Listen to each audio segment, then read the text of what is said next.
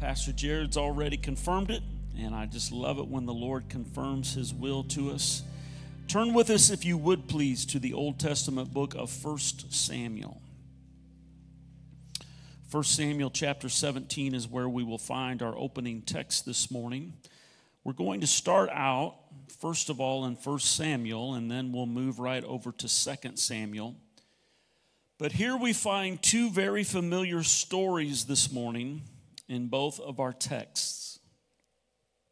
1 Samuel chapter 17, we'll begin reading at verse 41. So the Philistine came. Now this is referring to the giant named Goliath. How many remember the story of the giant Goliath? Stood some 9 feet 9 inches tall. So the Philistine came and began drawing near to David, and the man who bore the shield went before him. And when the Philistine looked about and saw David, he disdained him, for he was only a youth, ruddy and good-looking. So the Philistine said to David, "Am I a dog that you come to me with sticks?" And the Philistine cursed David by his gods. And the Philistine said to David, "Come to me, and I will give your flesh to the birds of the air and the beasts of the field." And then David said to the Philistine, "You come to me with a sword, with a spear, and with a javelin, but I come to you in the name of the Lord of hosts." Woo! How many know who that name is this morning? I come to you in the name of the Lord of hosts, the God of the armies of Israel, whom you have defied. And this day the Lord will deliver you into my hand, and I will strike you and take your head from you. And this day I will give the carcasses of the camp of the Philistines to the birds of the air and the wild beasts of the earth, and all the earth may know that there is a God in Israel. Boy, could you imagine being a little mouse at this and just observing the talk here between the two. Then all this assembly shall know that the Lord does not save with sword and spear, for the battle is the Lord's, and he will give you into our hands. And so it was, when the Philistine arose and came and drew near to meet David, that David hurried and ran toward the army to meet the Philistine. How many know David was fearless? He was totally fearless in this situation. And then David put his hand in his bag and took out a stone, and he slung it. Let me just stop right there. Does anybody know why David was fearless in this situation? Because God had already proven himself to him. He had a history with a supernatural working God. Can anybody say amen? So then David put his hand in his bag and took out a stone, and he slung it and struck the giant, the Philistine, in his forehead, so that the stone sank into his forehead, and he fell on his face to the earth. So David prevailed over the Philistine with a sling and a stone, and struck the Philistine and killed him. But there was no sword in the hand of David. Think of that. David went to battle, but how many know he couldn't wear the king's armor because it was too big? It didn't fit. How many know you got to go in God's power and God's strength? Amen. There was no sword in the hand of David. Therefore David ran and stood over the Philistine, took his own sword, drew it out of his sheath, and killed him, and cut off his head with it. And when the Philistines saw that their champion was dead, they fled. Wow, can somebody say praise the Lord? Woo, what an amazing story here this morning. Now let's go to 2 Samuel. And there we find that David is now king. Because remember, if you will, when David kills Goliath, he was merely a little shepherd boy. In other words, he was anointed, but not yet appointed. Anybody going to help me preach this morning? But then, 28 years later, we find David over here in 2 Samuel, and now he's the king. And now the roles are somewhat switched. He's been appointed, but now he's struggling with his anointing. Look at your neighbor this morning and tell him you got to guard your anointing. You got to guard your anointing. All right, here we go. 2 Samuel chapter 11. 28 years later, David is now king. The little shepherd boy is now king. It says, and it happened in the spring of the year, at the time when kings go out to battle, that David sent Joab and his servants with him and all Israel, and they destroyed the people of Ammon and besieged Rabbah. But David remained at Jerusalem. Then it happened one evening that David arose from his bed and walked on the roof of the king's house. And from the roof he saw a woman bathing, and the woman was very beautiful to behold. So David sent and inquired about the woman. And someone said, is this not Bathsheba, the daughter of Eliam, the wife of Uriah the Hittite? Then David sent messengers and took her, and she came to him, and he lay with her, for she was cleansed from her impurity, and she returned to her house. And the woman conceived, so she sent and told David and said, I am with child. Jordan V., I'm going to ask that you ask the blessing over the reading of God's word today and our time together in the word. Let's pray along with him, Brother Jordan.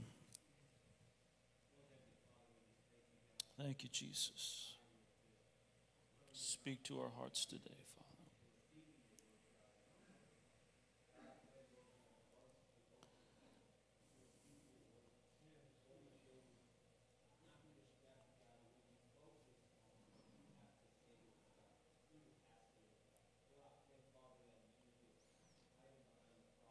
Jesus, speak, Lord, grant it, Father. Jesus.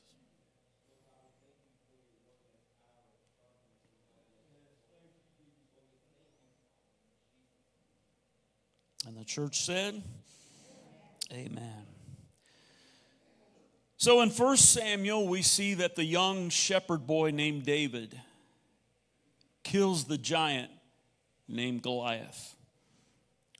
When everybody was afraid to go out and go toe-to-toe, face-to-face with the giant, David volunteered his services. He prevailed over the giant. But then we fast forward some 28 years later to 2 Samuel. And we see now the shepherd boy named David is king over Israel.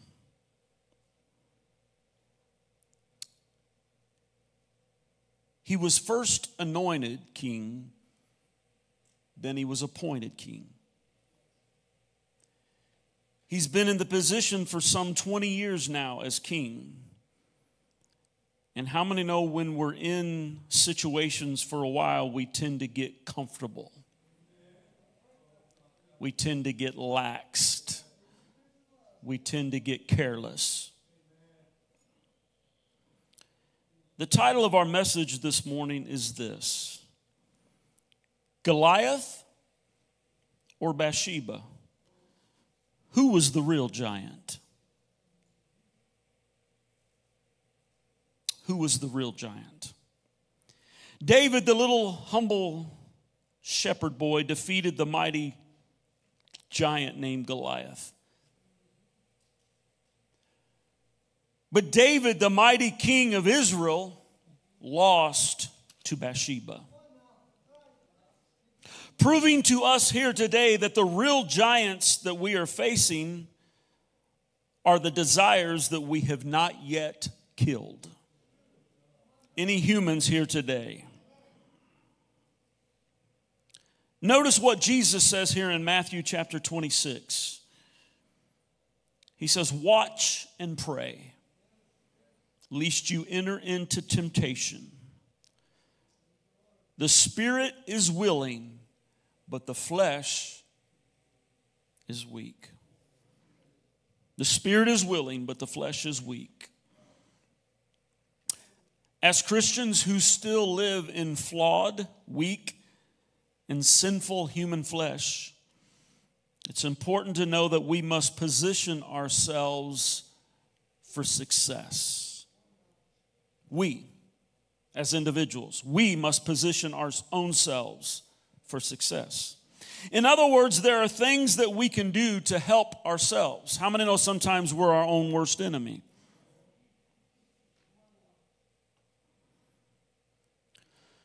One of the things that we can do as a believer to help ourselves is to simply not put ourselves into the wrong place at the wrong time.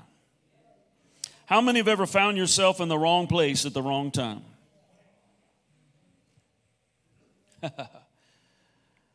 Yeah. This is exactly what happened to King David here in 2 Samuel. Let's look at it again here, verse number 1. It says, and it happened in the springtime of the year, at the time when kings go out to battle. Now that's what David was. David was a king.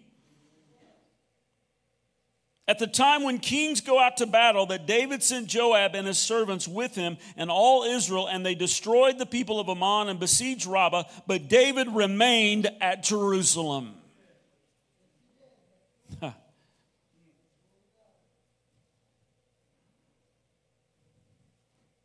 King David should have been on the battlefield leading his troops into battle. But instead, he's back at the palace shooting the breeze and kicking the bobos. In other words, he was in the wrong place at the wrong time. Can anybody say amen? Now, it's not found in the Bible, but we've all heard this saying, an idle mind is a devil's workshop. And at the springtime of the year, when King David should have been busy, when he should have been leading his troops into battle, he had an idle mind. Back to verse 2. Then it happened. Everybody say, then it happened. Then it happened one evening that David arose from his bed and walked on the roof of the king's house. And from the roof he saw a woman bathing, and the woman was very beautiful to behold.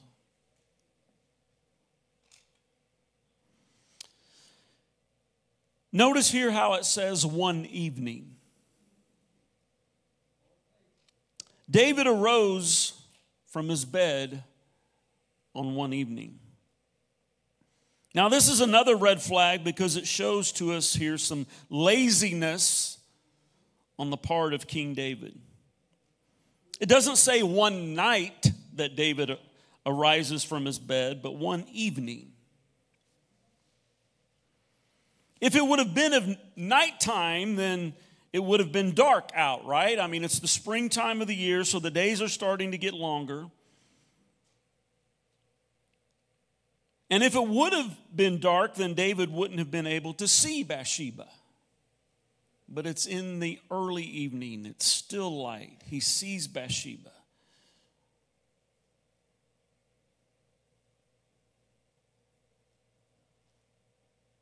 It's early evening and the king is lounging. He has an idle mind. Or on the other hand, let's just say it was nighttime. And if it was nighttime or normal bed hours, then what was King David doing out strolling on the rooftop in the night? Either way we look at it, David was in the wrong place at the wrong time. He was in the wrong place at the wrong time because he should have been on the battlefield. Remember that old hymn, I'm on the battlefield for my Lord. How many know we got to stay on the battlefield, church? We got to keep ourselves on the battlefield. Now, at this time, David was at the height of his reign.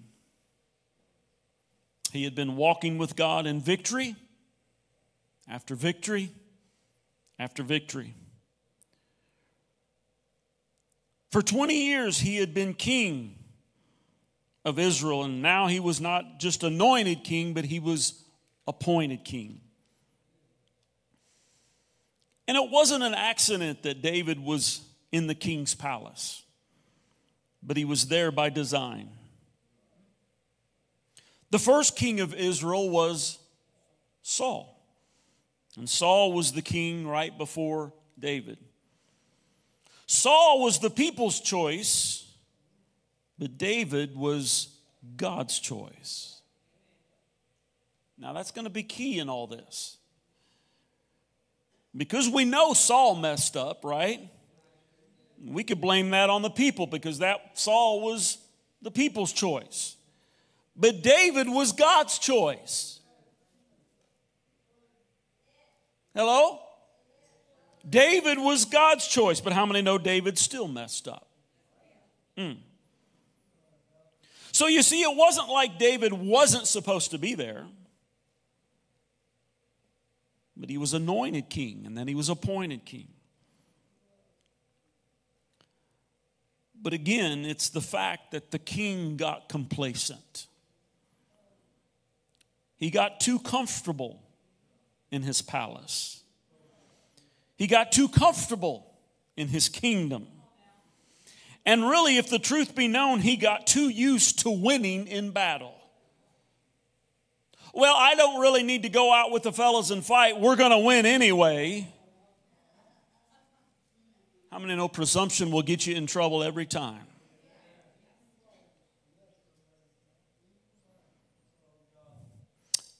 David even got too used to winning. So much so that he didn't even deem it necessary for him to even be on the battlefield. You see, there's something about continual winning and constant victories that lull us into complacency or pride. And that's why our enemies always serve a purpose. Was it Pastor Josh that preached a message one time, the necessity of an enemy, I think? You see, our enemies keep us alert. They keep us sharp. They keep us on our toes, or should I say they keep us on our knees. Hello? But please, don't get me wrong, because David was a good man. In fact, the Bible calls him a man after God's own heart, that very same David. That very same David. But yet even good men and even good women can make mistakes. Hello? I said even good men and good women can make mistakes. Anybody ever made a mistake? I've made plenty. Just ask my wife.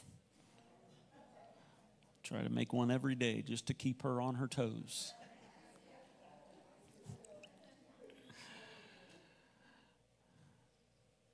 David was a good man. He just simply lost his focus. He let his guard down. His priorities shifted.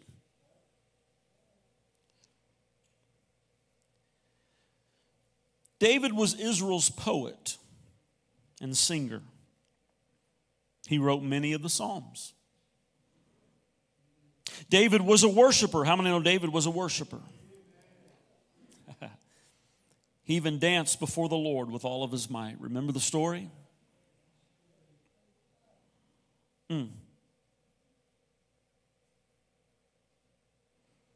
But yet on that one evening,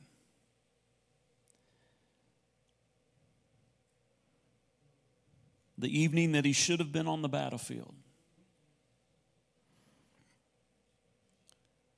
the evening that he was in the wrong place at the wrong time, that evening, everybody say that evening.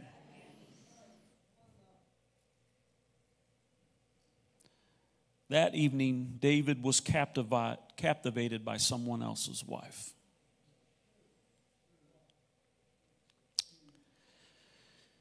Now again, this was not an immoral man. This was not a man who wanted to fall. I don't believe David was looking to fall by any means whatsoever.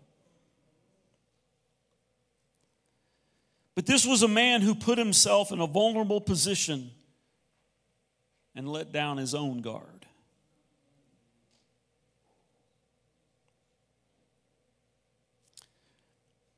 David was the man who killed both a lion and a bear as he guarded his sheep, yet he failed to guard his own heart. Did we get that? David was willing to give his life for his sheep back years ago when he was a little shepherd boy. He killed both a lion and a bear while he guarded his sheep, but now he fails to guard his own heart.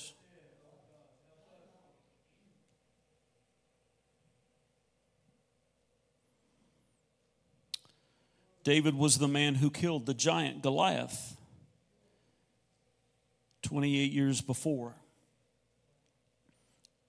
But now he succumbs to his own fleshly desire.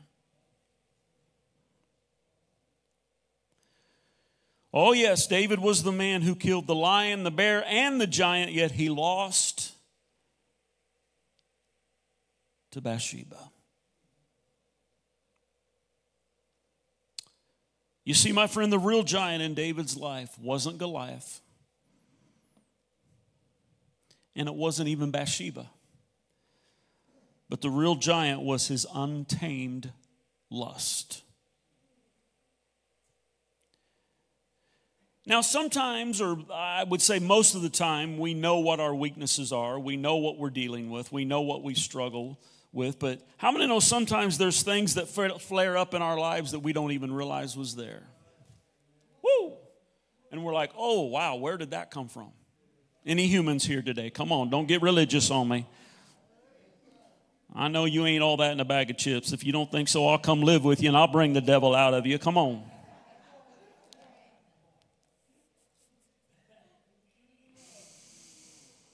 Here today, we could very easily jump on the bandwagon of let's talk crazy about King David.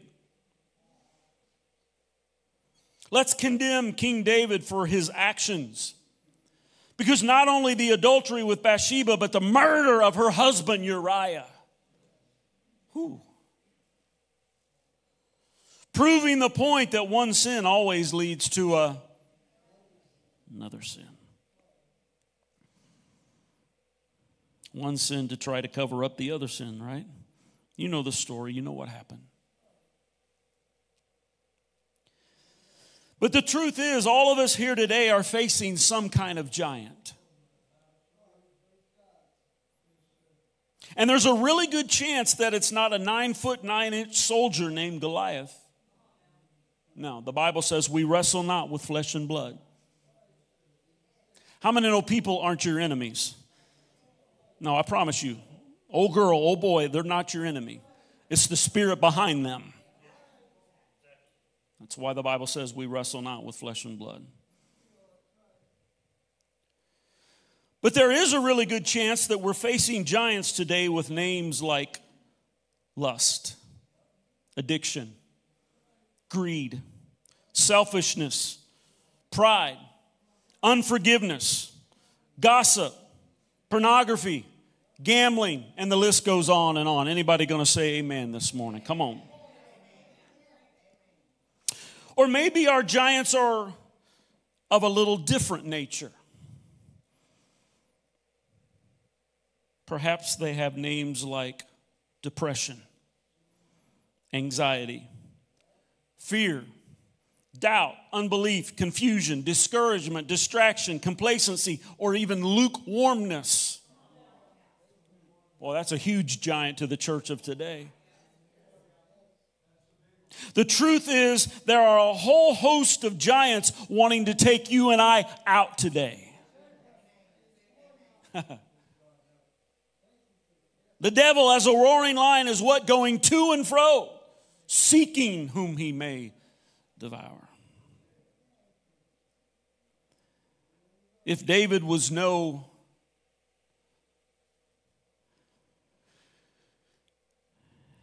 match for the enemy, if Samson was no match for the enemy, why do we think we in ourselves are a match for the enemy? You see, the minute we let our guard down, the minute we allow ourselves to be in the wrong place at the wrong time, that's when the giant will strike.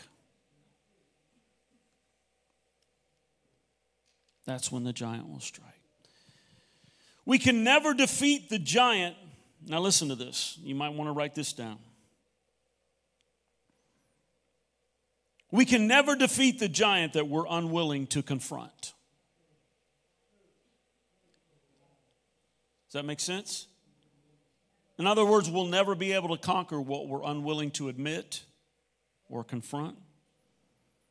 But how many know we got to face our giants head on, just like David did? Look at your neighbor and tell him, you can't run from this, honey. You can't run from it. You got to face it head on. Now, we know the devil never plays fair. The giant of temptation never plays fair, right? He never hits us where we're strong. Oh, no, the devil is smarter than that. He would never waste his time doing that. But the giant of temptation always hits us where we're weak. And you say, well, Steve, how does the devil know my weakness? Well, honey, at some point in time, we've done this. Whoop! We've revealed our weakness to him. And when we do that, he's like, oh, now I got him. Now I know where to hit him. Look at your neighbor and remind him we all have our weaknesses.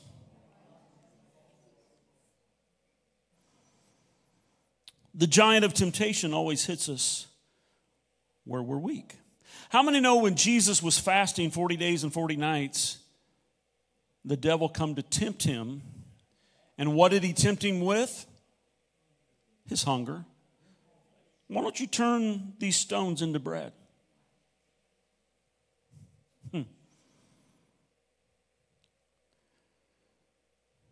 Yeah, we all have weaknesses. But thank God that in our weakness, he becomes our strength for us. How many know it's our weaknesses that summons the grace of God on our behalf? It's our weaknesses that remind us that we need a holy God. Woo! Honey, it's my weakness every day when I wake up that reminds me I need Jesus today. Woo! God will literally become strength for us in the midst of our weakness. The word of the Lord came through the prophet Isaiah and said this in Isaiah chapter 54. He says, how many weapons? No weapon. Everybody say no weapon. Now notice now it doesn't say that no weapons are going to be formed. Oh, they're going to be formed. And the devil's going to fire shots at us, right? Hello? But watch this. No weapon formed against you shall what? Prosper. No weapon formed against you shall prosper. And every tongue which rises against you in judgment, you shall condemn. This is the heritage of the servants of the Lord, and their righteousness is from me, says the Lord. Wow. No weapon formed against you shall prosper.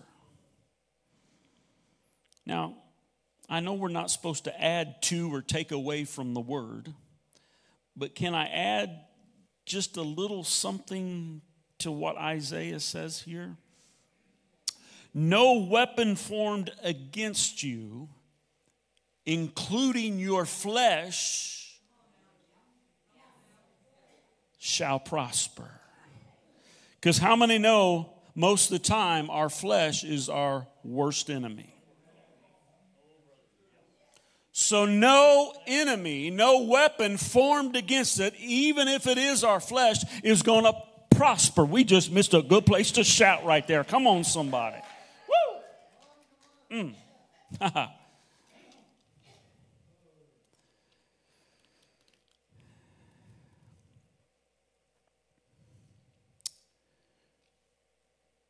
Now, if we follow the story closely from this point on, after Bathsheba, we know that the rest of 2 Samuel is filled with chaos, confusion, rape, rebellion, polygamy, death, and a whole host of sin and its consequences.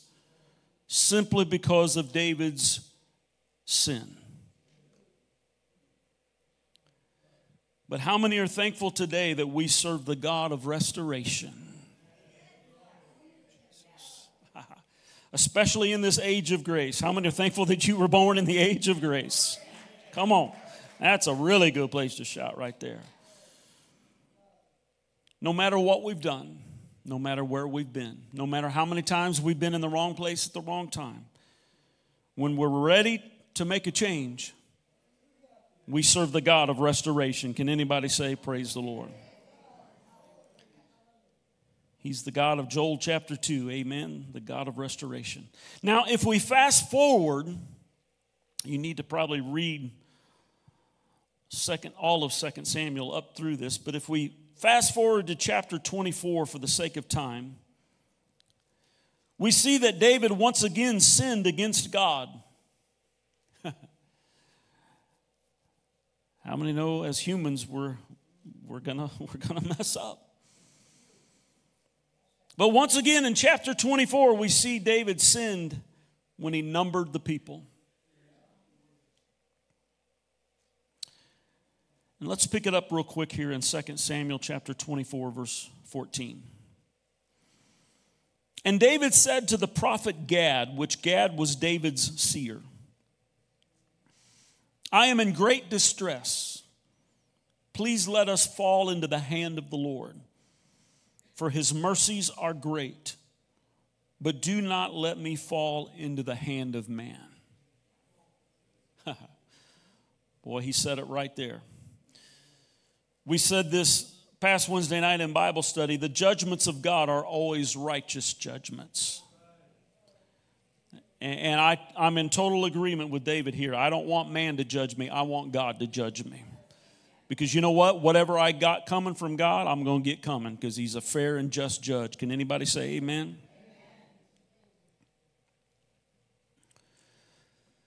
So when David said this, let us fall into the hand of the Lord, look what happens here in verse 15.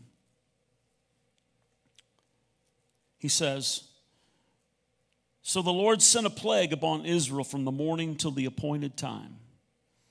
From Dan to Bathsheba, 70,000 men of the people died. How many know the wages of sin is what? Death. Wow. And when the angel stretched out his hand over Jerusalem to destroy it, the Lord relented from the destruction and said to the angel who was destroying the people, it is enough. Now restrain your hand. And the angel of the Lord was by the threshing floor of Araunah, the Jebusite. It's going to be important here in a minute. Then David spoke to the Lord when he saw the angel who was striking the people and said, surely I have sinned, and I have done wickedly. And that's one of the reasons why I believe David was called a man after God's own heart, was not just the fact that he was a worshiper, that even though when he did sin, he was quick to repent. How many know you got to be quick to repent when you sin? Surely I have sinned and I have done wickedly. But these sheep, what have they done? Notice here how David reverts back to his days of being a little shepherd boy. But these sheep, what have they done? Let your hand, I pray, be against me and against my father's house. And Gad came to that day to David and said to him, go up, erect an altar to the Lord on the threshing floor of Araunah the Jebusite. And so David, according to the word of Gad, went up as the Lord commanded. Now Araunah looked and saw the king and his servants coming toward him. And so Araunah went out and bowed before the king with his face to the ground. Then Araunah said, why has my lord the king come to his servant? And David said, to buy the threshing floor from you, to build an altar to the Lord, that the plague may be withdrawn from the people. Now Araunah said to David, let my lord the king take and offer up whatever seems good to him. Look, here are oxen for burnt sacrifice, and threshing implements, and the yokes of the oxen for wood. All these, O king, Araunah has given to the king. And Araunah said to the king, may the Lord your God accept you.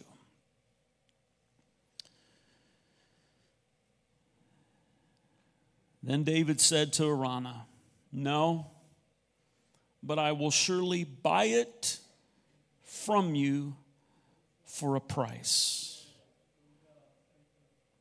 Nor will I offer burnt offerings to the Lord my God, with that which cost me nothing. How many know true worship is costly? True worship is costly. So David bought the threshing floor and the oxen for 50 shekels of silver. And David built an altar to the Lord and offered burnt offerings and peace offerings. So the Lord, what? Heeded the prayers for the land, and the plague was withdrawn from Israel.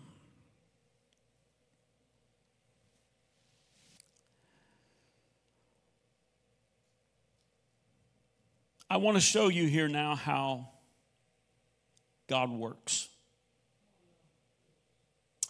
We say this all the time. His thoughts are higher than our thoughts. His ways are higher than our ways. We say this often. There isn't anything that happens in our lives. There's no choices or decisions that we make that ever take God by surprise.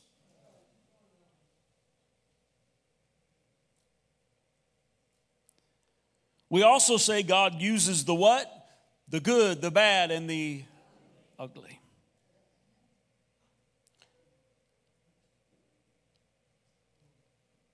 All of what we see here in chapter 24 takes place at the threshing floor of Araunah the Jebusite.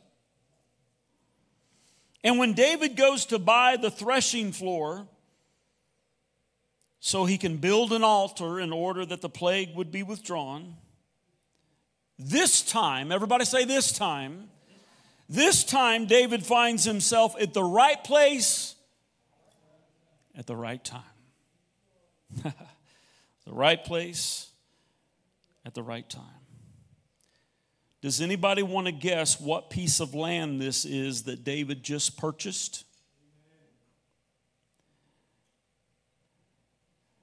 David just bought Mount Moriah, which was the place where Abraham once offered his son Isaac, which would become the very spot that would be the location where David's son, King Solomon, would one day build the temple of the Most High God. Can anybody say hallelujah?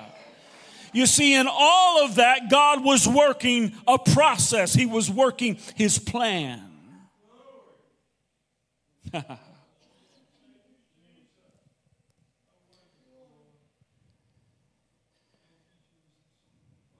Even in a bunch of a big mess, God was working all things together for our good. So this time, David finds himself in the right place at the right time. God allowed Satan's wickedness and he allowed David's sin to run their course until it was time to execute God's divine plan.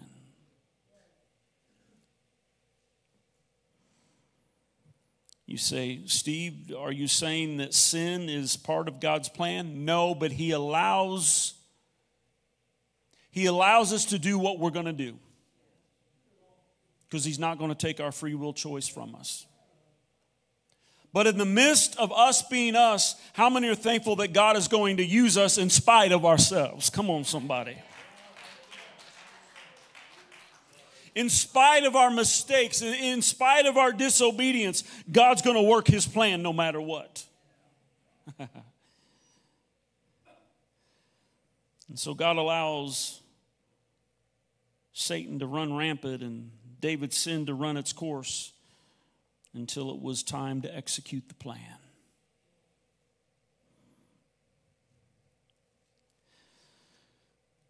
So the threshing floor became, a.k.a. Mount Moriah, it became Israel's most holiest site. Think of that. So what that means is the fact that out of adultery, out of murder, out of polygamy, out of rape, chaos and confusion and a whole bunch of sin came restoration. Came God's plan being executed anyhow. Because how many know nothing's going to stop God's will and his plan and purpose for mankind and planet Earth? No, we can't stop that. Out of broken relationships, marriages, and trust came a flawed man, a flawed king. His name was David. And from David and his wife Bathsheba came King Solomon.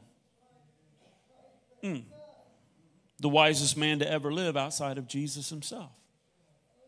I'd say that's not pretty bad. Not pretty bad. No. I mean, if you're going to have a kid, come on.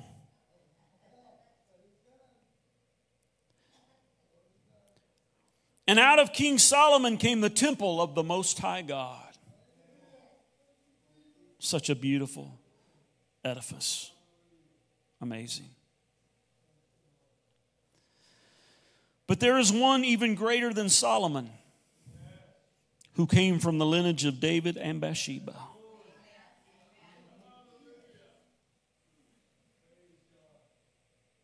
What seemed like a wrecked life, a wrecked marriage, a wrecked kingdom. Out of the lineage of David and Bathsheba comes a man named Jesus. Jesus the Messiah. Proving to you and I today there's hope for every one of us. Come on, somebody. We just missed a good place to shout right there.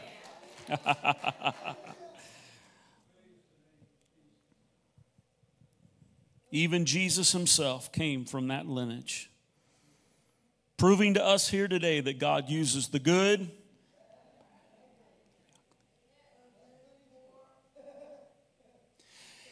He blesses us when we get it right, but you know what? He's patient with us when we get it wrong. What did we preach last week? The one who knows us the best loves us the most.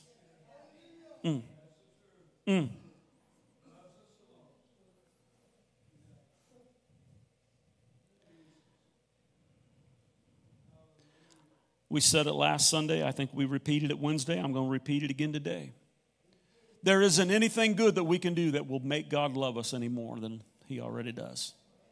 His love cannot be earned. This salvation cannot be earned.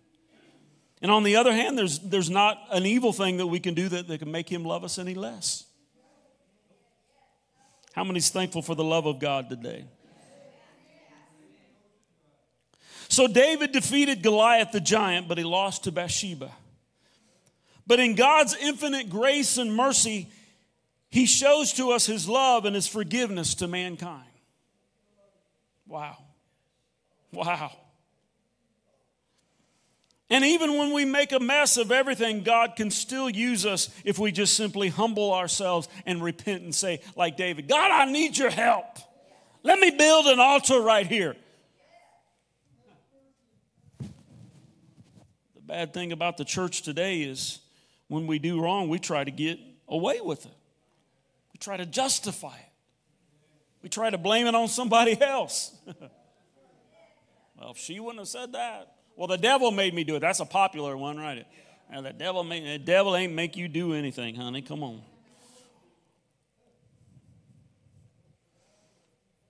Anybody getting anything out of this today?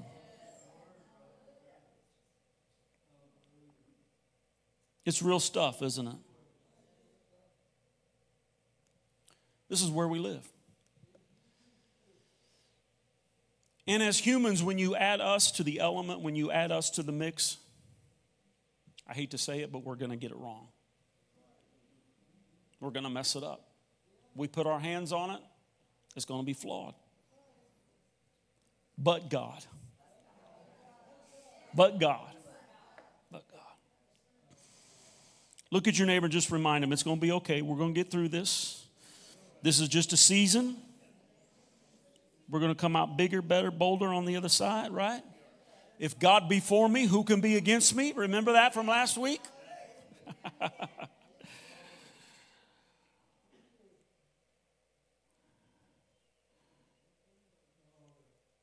Praise team, you can come, please. I need to land this plane here. Perhaps you're here today and you're facing a giant. Most chances are his name isn't Goliath, even though it seems like it sometimes.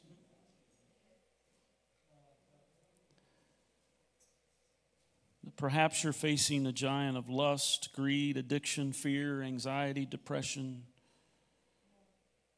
The truth is, it doesn't matter what the giant is. But what really matters is the fact that today we cut off the head of the giant. Come on, somebody.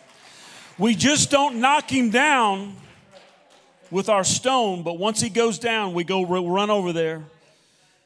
We grab his sword and we cut off the very head. How many know often 2 times as believers we just deal with the symptoms and not the root cause? We got to cut off his head. Because you see, if we'll remain faithful, God will turn our mess into a message. He'll turn our test into a testimony. Anybody ever had a test before? Come on. He'll turn our waste into wonders. He'll turn our junk into jewels. But we've got to be faithful. We can't give up. When we fall, when we fail, and we're going to make mistakes, we're going to do that, we got to get back up. We got to keep loving, we got to keep forgiving, we got to keep doing what we know to do.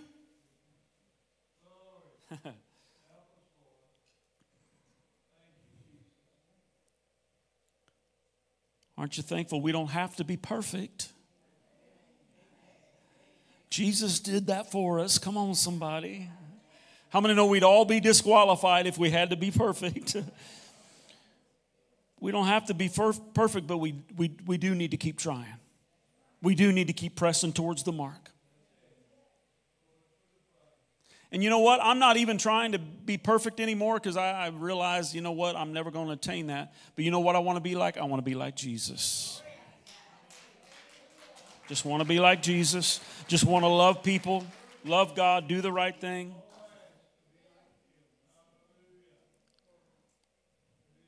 I just got to keep trying. Keep being faithful. When I fall, I can't stay down.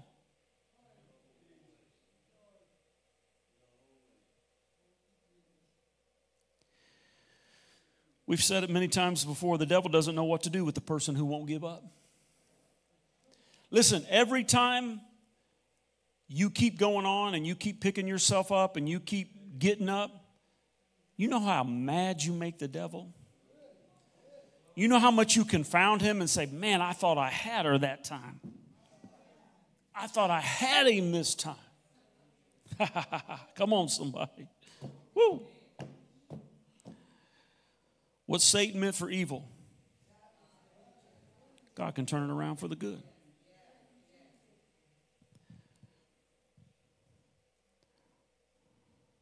And some of the stuff that some of us have been through, we probably shouldn't be here today.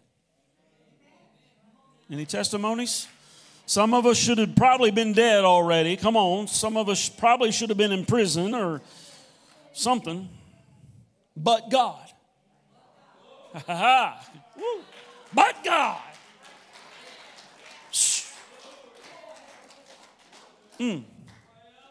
Look at your neighbor and tell him, I'm not giving up. I'm not giving up. I love what Brother Donnie said last Sunday. They come in there to the office and I'm apologizing, you know. Sorry, guys, we need to reschedule. The water's so cold. And Brother Donnie's like, listen here. I've come too far to turn back now. Come on, somebody.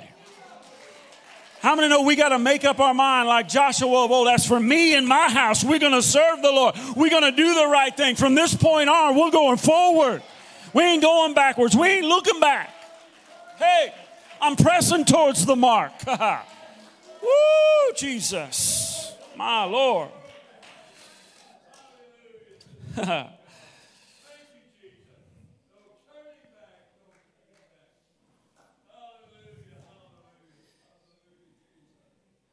Every time David sinned, he came to his senses. Repented. Said, oh God, what do I need to do? What do I need to do to make this right? How many are ready to cut off the head of your giant today? Come on, you just don't want to knock him down. We're not just going to knock him down and run away from him, but we're going to knock him down and we're going to run up on him. We're going to cut that head off. Woo, hallelujah. Stand with me if you would, please.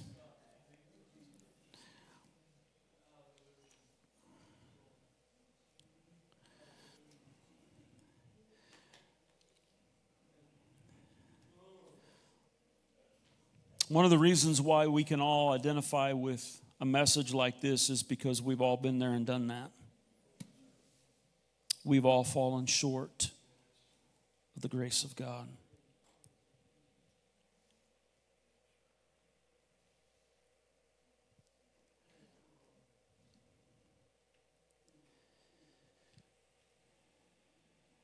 And you know, David is one of those men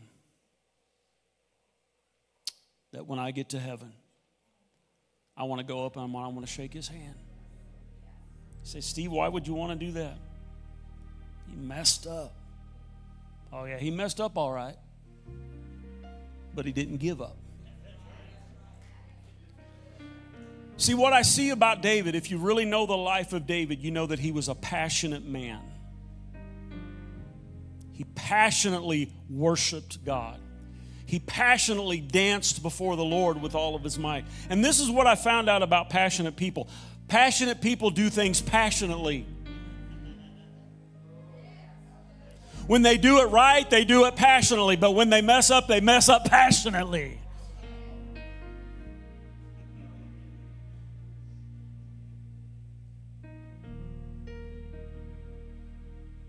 I don't know about you, but I want to be a passionate person for Jesus.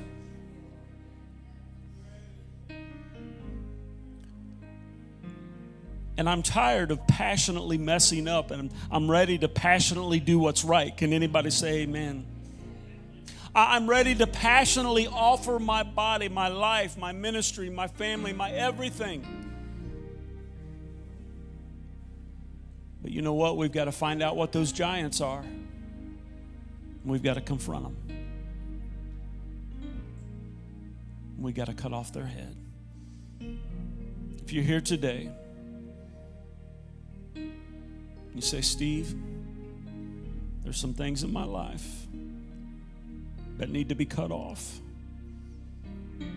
I want you to come and we're going to stand in prayer and faith and agreement with you. And we're going to believe that the same God that delivered David is going to deliver us here today. How many know him as deliverer? Ooh, come on. Come on, I know the Holy Spirit is speaking to hearts here today. Won't you come? Whatever the need is, physically, spiritually, mentally, emotionally, financially, relationally, won't you come and let's believe God together.